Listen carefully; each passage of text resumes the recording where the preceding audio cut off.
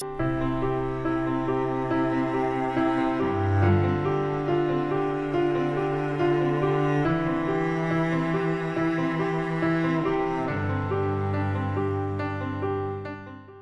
face choices every single day of our lives.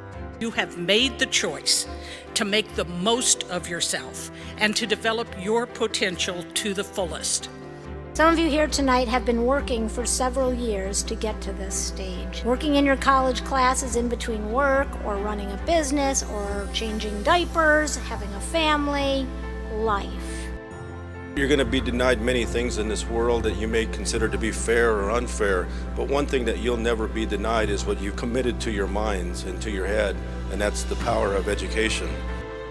May you embrace the opportunities and challenges that lie ahead with enthusiasm and courage, and never forget the lessons you have learned about perseverance and determination.